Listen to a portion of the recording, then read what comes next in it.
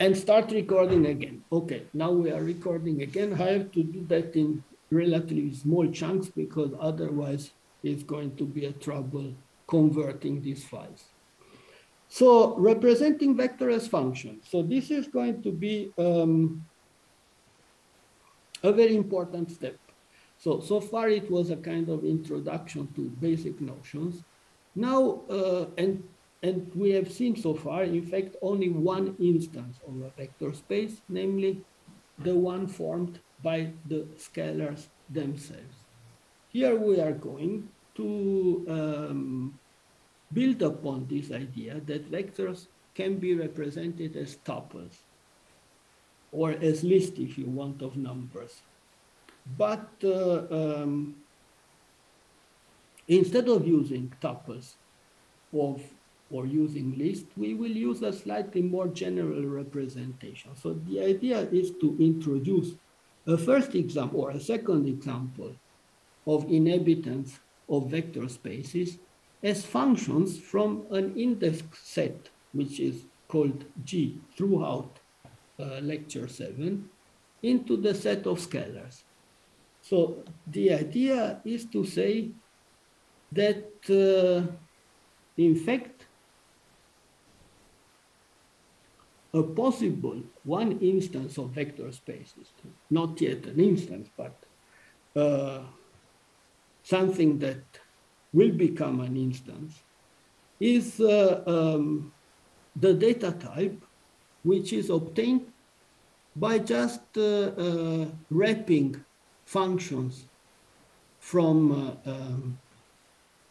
G to S with some data constructor which is called V here. And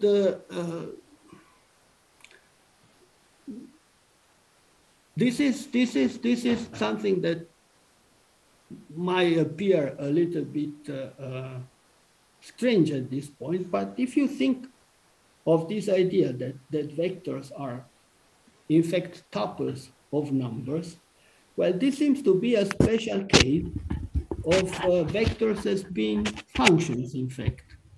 And the special case that is obtained when the index set G is in fact finite. And this is in fact, this intuition is indeed correct. And this is one which is followed here. So the idea is to be a little bit more general. Instead of saying that vectors are just tuples of number of some fixed length, or perhaps even infinite tuples of number, to say that they are just function from a set G or from a type G into scalars. Still, it's not clear that this data type constitutes an instance of a vector space. This is something that we will have to prove. We will have to instantiate, in fact. Now, because of the fact that according to these definitions, vectors are basically just functions, there is here a kind of helper operator that just takes a vector, takes an element of the domain of these functions that defines the vector, and just applies to an index and evaluates that function and that index. So I write it here in B. So the vector VF bank I is just the ith component of the function f. That's just f applied to I. And right, we can go back to the Haskell implementation, perhaps, to see that a little bit better. Here is the declaration of the new type. And here we have this infix bank operator that perhaps you know from lists or from other data structure that just unwraps the vector and applies the function that actually constitutes the vector to a given component to obtain a scalar. There is a rather clever characterization here of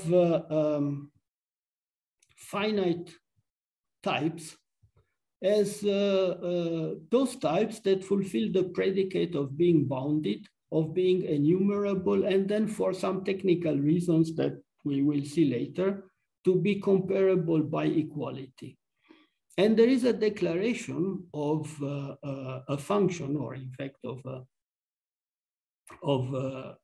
a value called finite domain, that for every type which is finite, it just returns a list of value of that type. It flattens all the inhabitants of that type into a list.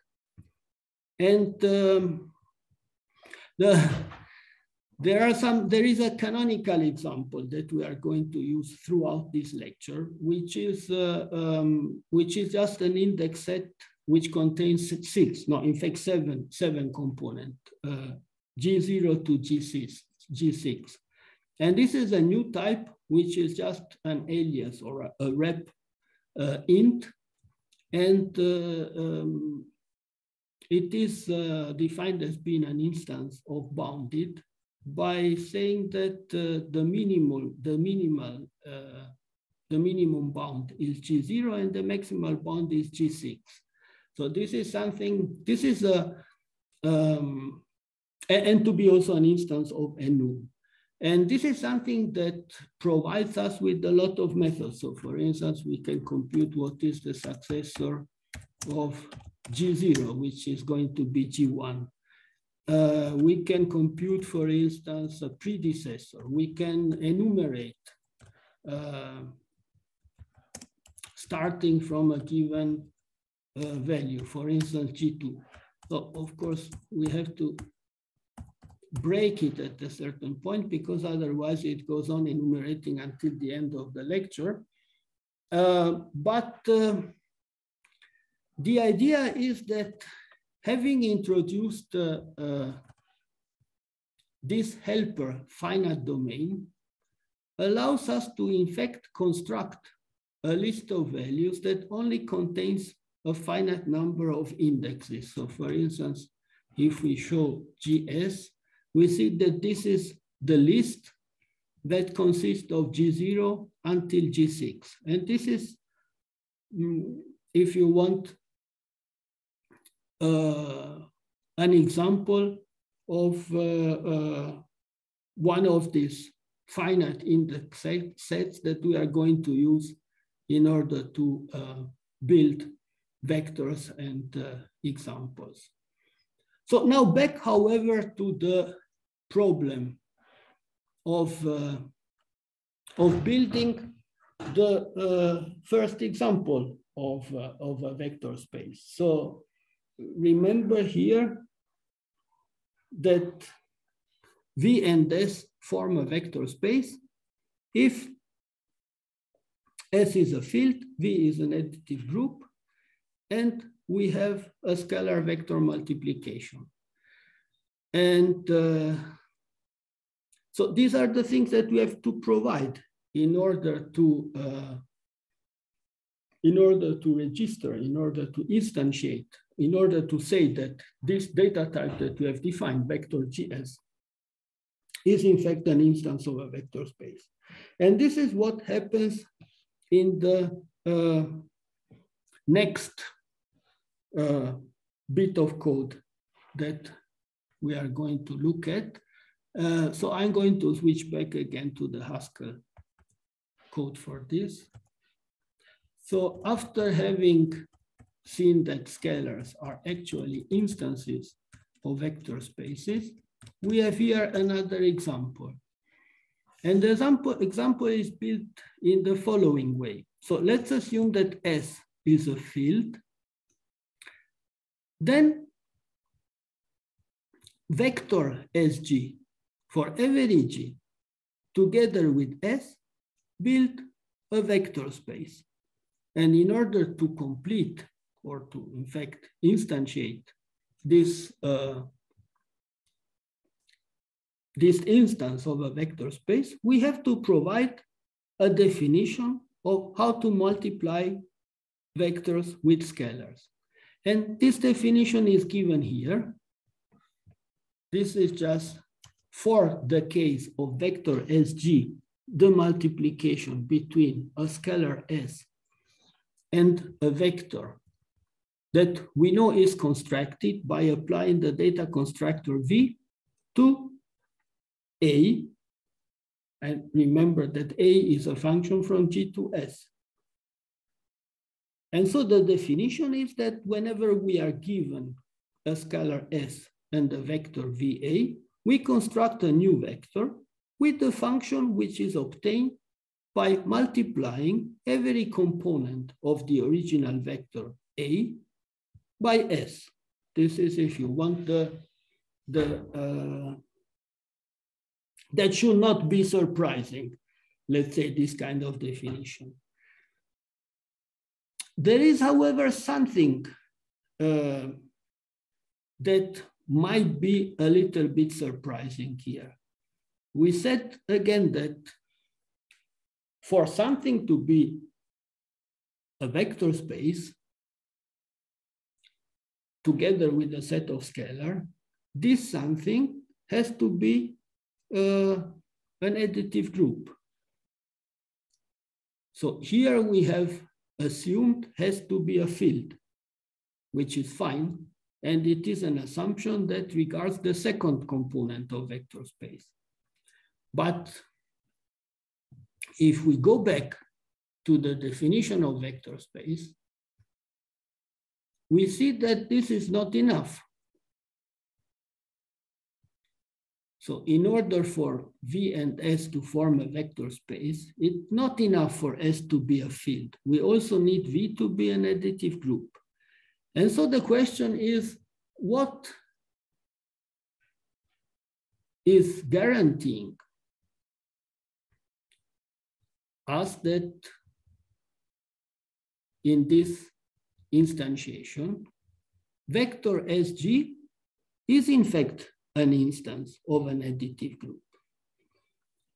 Well,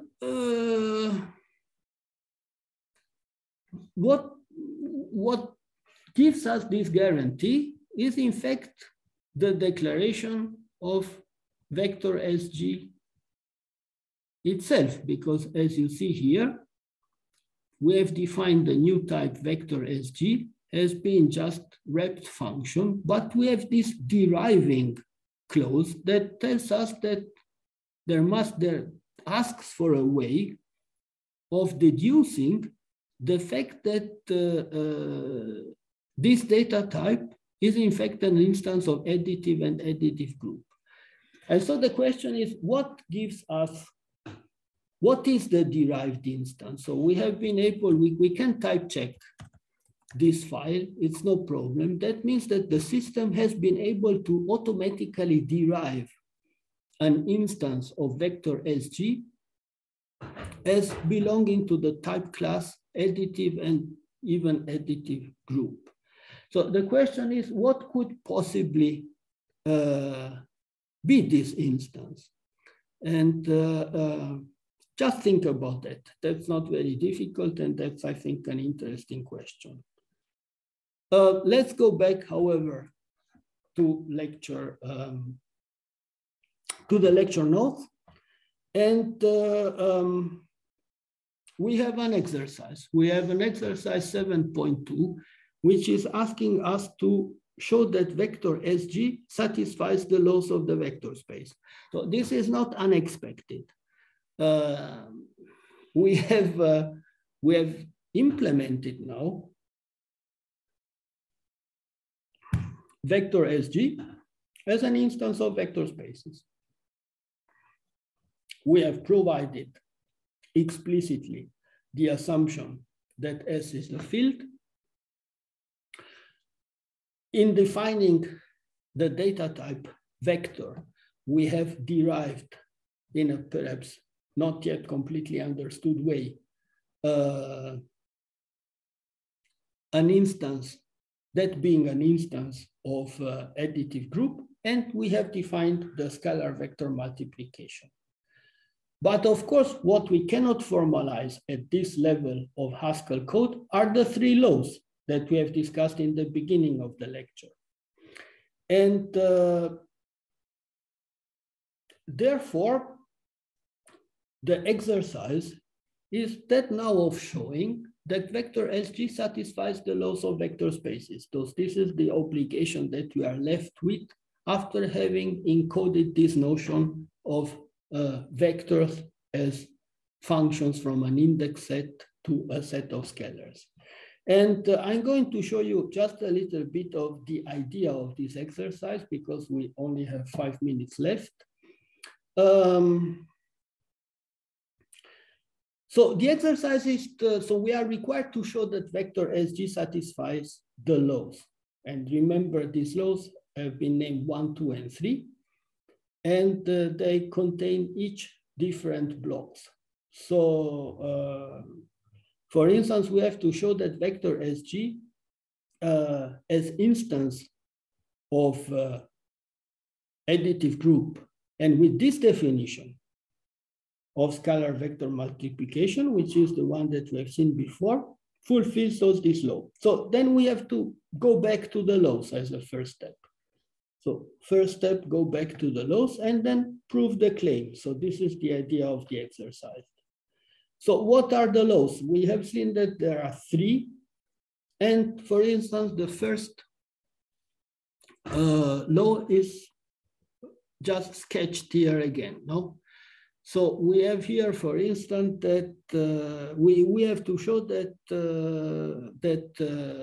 scaling with S is an homomorphism over the additive structure of the vector of vector spaces. So we have to show that S multiplied by the sum of VA plus VB is just the sum of S multiplied times VA plus S multiplies times VB. And the same for the others where I've put some question mark for you to fill in. And then we have the second law and the third law with similar conditions that you will have to go back and make sure that you feel confident with. So how do we prove these statements? So this is just a small example. Let's start with the first one. So we start with, on the left-hand side, S times the sum of VA and VB. And we want to deduce the result that this is the sum of these two vectors. So this is done as usual via equational reasoning. This is something that you have already seen a number of times in this course. And the question is just how to do that. And you know, here we have two operations. We have the scalar vector multiplication and we have the addition. So there is not so much to do except for applying the definition of this operation. So for instance, if we apply the definition of plus for vector SG, then we obtain immediately that S times the sum of VA plus VB is equal to S times the vector which is obtained by just adding the two functions A and B. And now the idea for you is to complete this proof by inserting all the steps which are missing in order to go from this second step to the final one by providing on the right-hand side a justification for this step, like definition of plus. So the next could be perhaps definition of scalar vector multiplication and so on and so forth. Right, so now back to the text. We have a look at vector spaces and vector. We have been looking at vector representation. And we have also discussed a little bit the first two exercises that come into this session, this